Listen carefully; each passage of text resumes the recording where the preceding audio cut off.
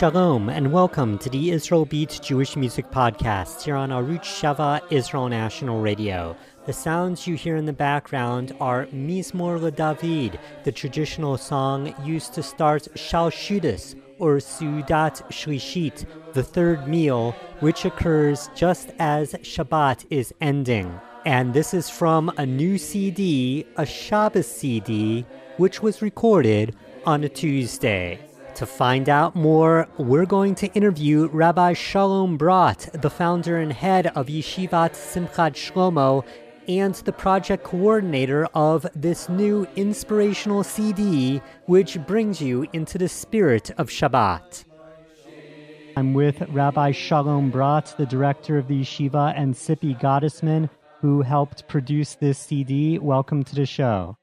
Thank you. Okay, now, how and why did you put this thing together? Well, I'm going to turn this question over to Tippy because it was really her initiative. Thank you. I personally really enjoy the Sudat Shlishit, and I've been coming for years. And I was thinking, why not have it recorded so that former students or prospective students or anyone part of the Chevra can just listen to it and before Shabbos listen to the CD and tap in. But of course, I'm fascinated that this wasn't actually recorded on Shabbos. Absolutely not. But we forgot to print that on the CD. Right. But it's funny because it's like maybe a live CD that's not really live, or, live in New York. Oh, it's not really in New York, But tell us about these weeks. Well, I guess first you, Rabbi Brodt, because you're the originator, and then from a participant's perspective, I guess that would be Sippy. But what happens every Saturday just before the sun goes down? Well, most weeks we have an open Sudat Shlishit, an open third meal. Thank God it's very well attended. Sometimes as many as 70, 80 people show up and crowd into our home. It's the last hour of Shabbos. We usually extend it. We wash, we eat, and then we start singing together. And most of the people that come for a third meal are actually not regular students in the yeshiva, but they're either from other communities or they're visiting Nachlaot. Word of mouth has gotten around. It's a very special time for all of us to get together. Getting together at Sudat Shlishit is particularly special because, in a certain sense, like Shabbos is coming to a close, but on the other hand, it's coming to a peak in the sense that you've just spent the last 24 hours being in Shabbos, and you want to find some way, you want to have some way that you can take that Shabbos with you into the rest of the week, so that you can go through the rest of the week with a taste of that Shabbos until the next Shabbos. So it's customary among all Jews to have a third meal in honor of Shabbos, and in many synagogues they have a third meal as well, not with a tremendous amount of food, and much of the time is spent singing. But being that we're students of Rabbi Sholom Brodt, and Rabbi Shlomo used to make a big deal about third meal as well, with a great emphasis on singing. The songs that we sing at third meal, most of them are the songs that Rabbi Shlomo used to sing as well at third meal. It's a time for focusing on the holiness of being in unity with each other. And Sippy, how about you how do you feel as a participant? As a participant, I feel really lucky having such a meaningful place to go and share Sudat Shlishit with, my friends and people in the neighborhood, and the opportunity to meet new people and really connect in a really deep way as Shabbos is coming out. Maybe you could tell us an interesting story of some unexpected guest. You mentioned that there's a lot of people from all over. So any stories stand out? Any one individual in particular that was memorable? Well, Tippy, you want to go ahead? Oh, Shalom, go ahead. Yeah. I'll tell you, I don't have any particular stories, but it has happened fairly often that people come for Shal Shudas from different backgrounds, and this is the first time that they experience this kind of an environment where everybody's together and everybody's singing together. We've had people who grew up in religious homes and have been wandering around and wandering away from Shabbos, and they come in here and they say, wow, it can be so beautiful when they realize that Shabbos is not just about what you're not supposed to do, but they realize that all the things that, that there's so much beauty in Shabbos, and in fact, all the things that we don't do on Shabbos are really meant to free us from the normal activities of the weekdays so that we can be much more present on Shabbos.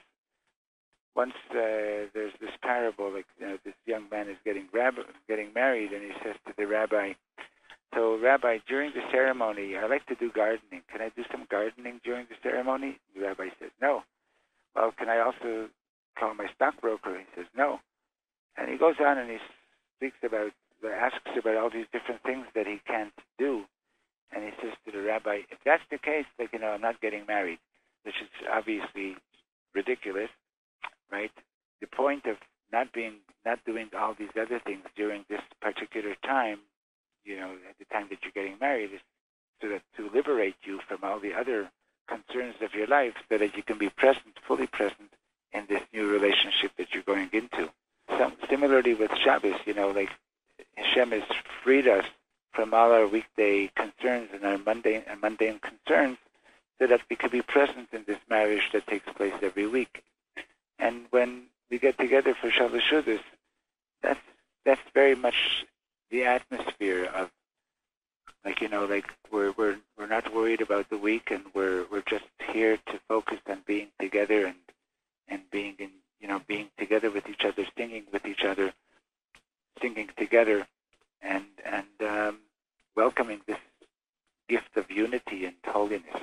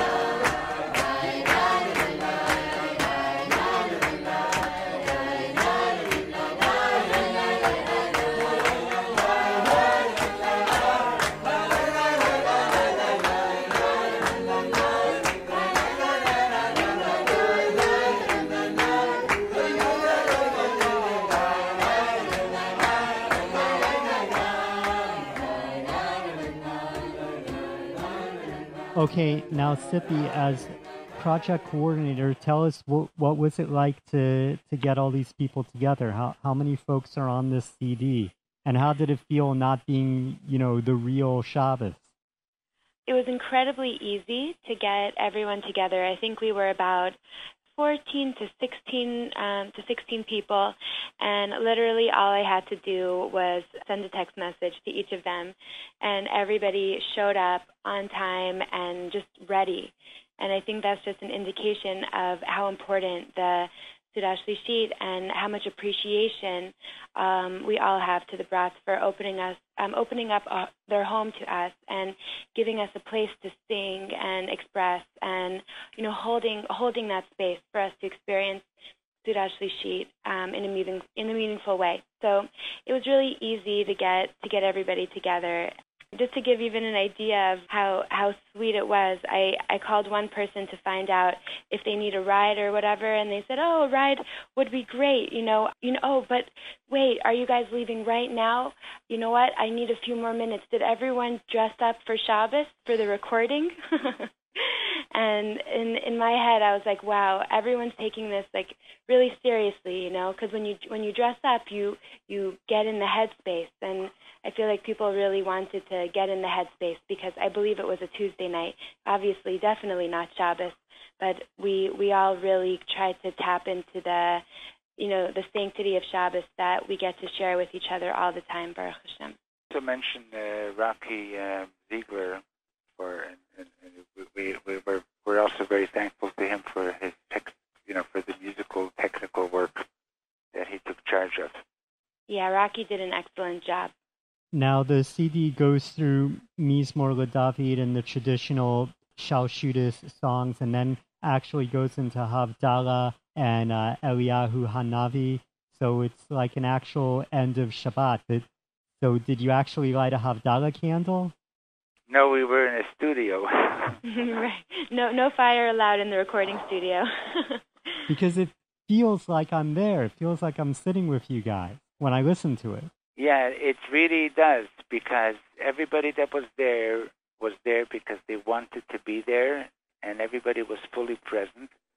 And strangely enough, even though it was a weekday night, we somehow or other brought the feeling of Shabbos, came down, and it was really, really special. Originally, we didn't even plan to do Havdalah, and when we finished singing the songs of the third meal, somebody said, "Let's do Havdalah."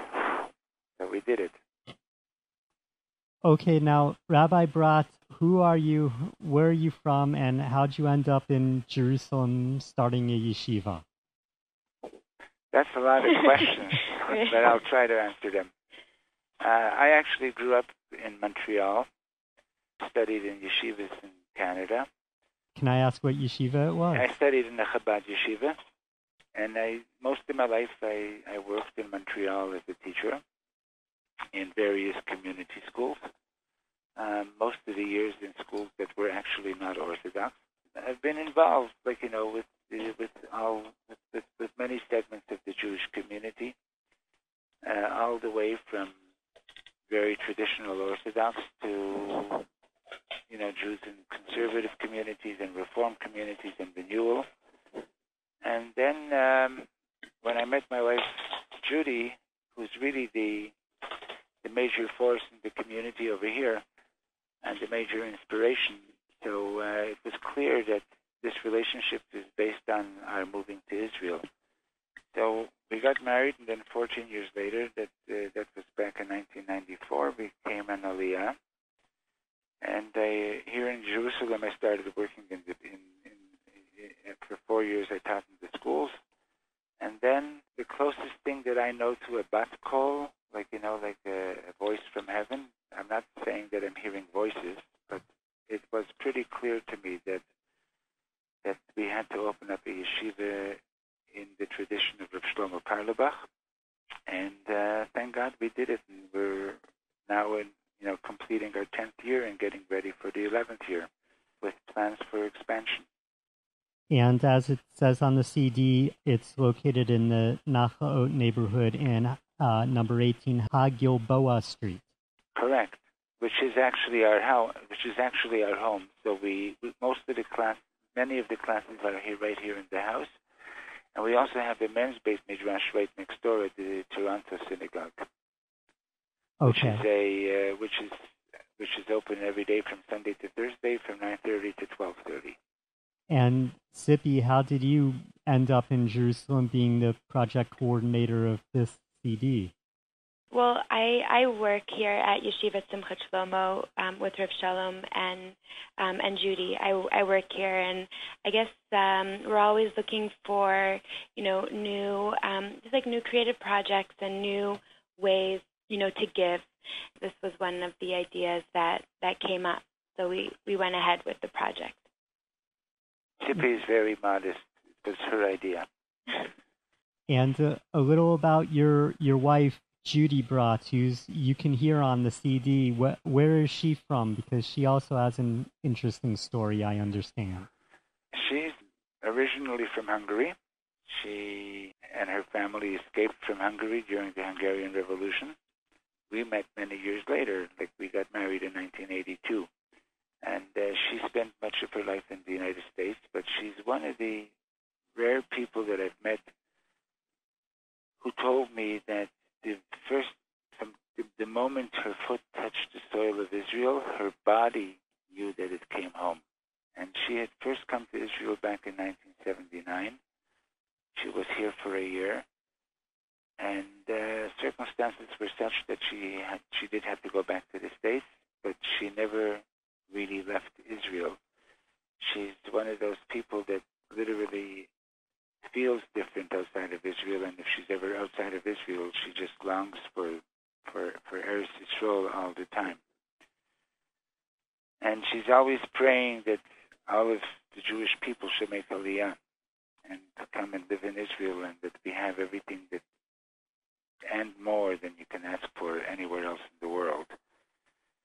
So she's like a real big inspiration to many, many people. We started learning a Zamra today, Reb Nachman's a Zamra, and Reb Nachman says that Nigunim are created from the Nikudot Tavat. And the Shaliach Tzibur, the jar of the Shaliach Tzibur, the word Tzibur is from the verb litzbog, to gather. The real job of a Baal Tefillah is to gather together the Nikudot Tavot of all the people that he's davening with. And that's how the Nigunim are created, by selecting the Nikudot Tavot and focusing on those. So back in the 80s, Rabbi Shlomo was interviewed by some music magazine, and the interviewer said, "How many songs have you composed?" So Shlomo said, "Should I tell you the truth or show off?" So he said, "Just tell me." So he said, "Between 4,000 and 6,000. So then a few minutes later, the guy says to him, "You're not even such a great musician. You only play 3 chords." Shlomo didn't say anything. A few minutes later, the interviewer says, "You made 4,000 to 6,000 songs with just 3 chords? You're a genius." So, but the truth is, Rabbi Nachman's Azamra, I consider it to be Rabbi Shlomo's biography. He mamish lived that way. He always was looking at the Nikudot Tavot in every person, and therefore it's no big surprise that he came up with so many nigunim, because mamish was gathering the Nikudot Tavot all over the world, non-stop. So we shall all be blessed to celebrate Shabbos and to always appreciate Shabbos, and mamish, just to know this is the biggest gift. Besides the Torah, this is the most amazing gift that Hashem gave us. Amen. There's a Kiddush in the next room.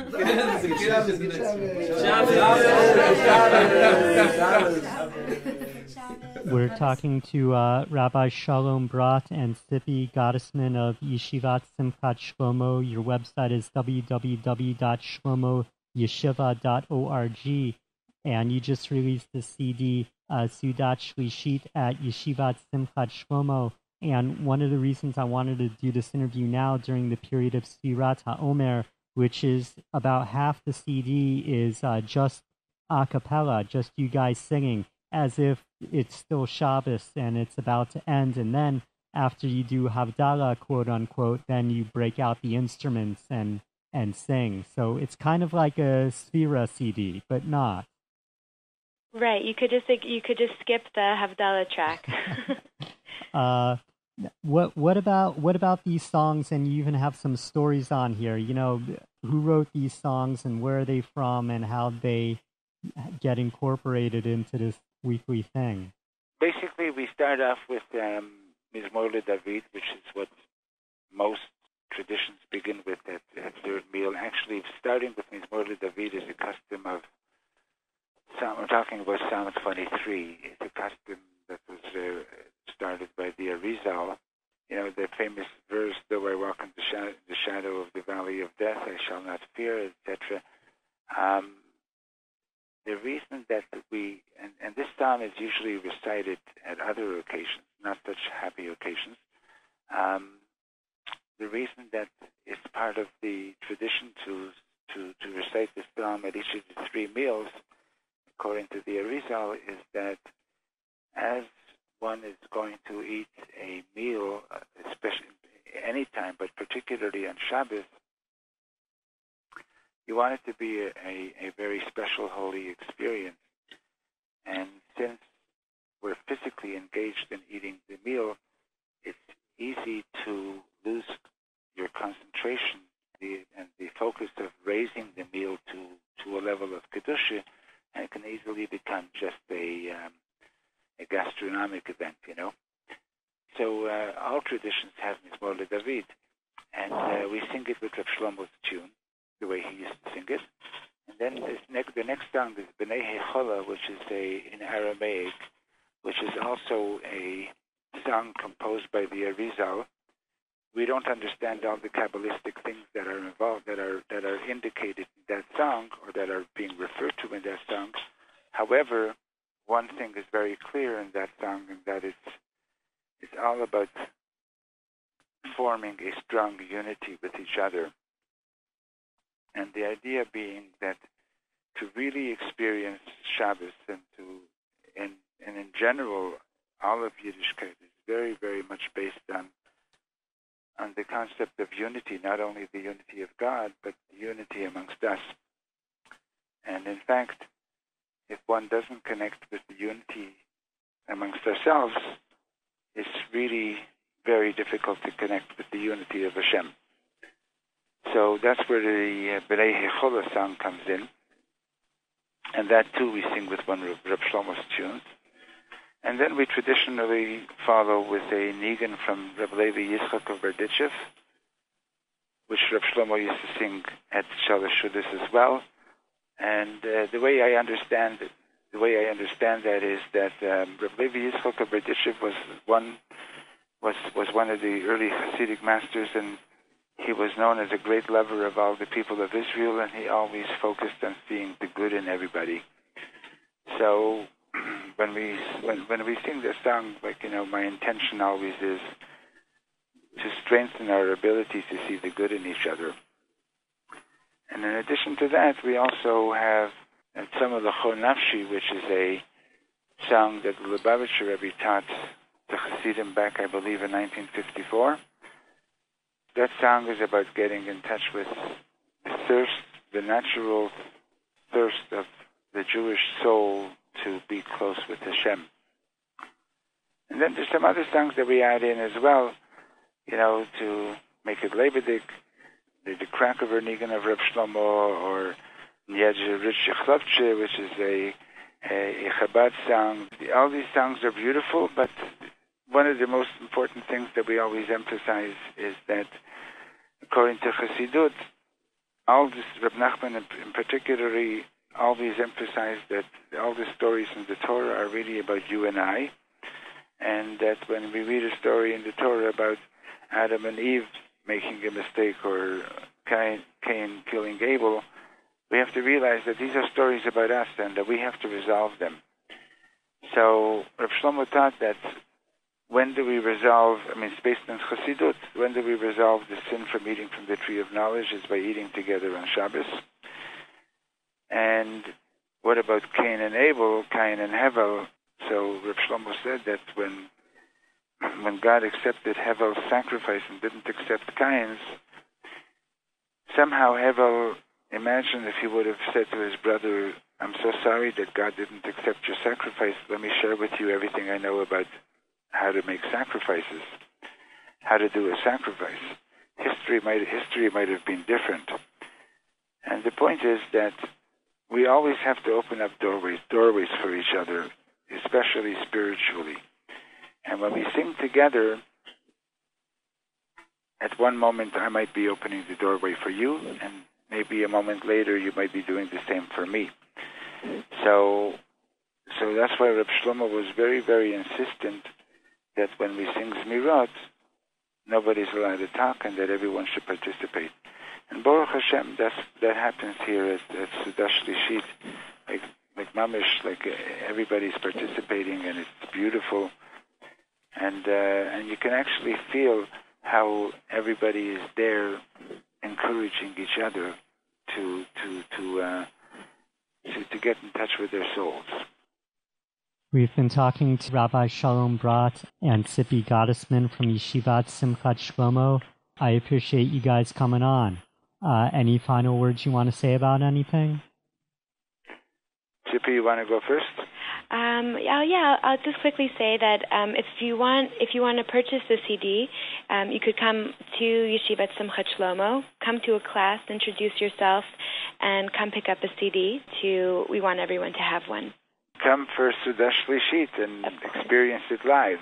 Even better. Okay. Okay. And also, we want to bless everybody that, particularly now at this time of year that we're getting ready for Shavuot, that, it's a time of year that we traditionally don't go to any concerts, and it's a period of mourning because of what happened with the students of Rabbi Yeshiva, which the Talmud tells us was a result of people of not honoring one another sufficiently.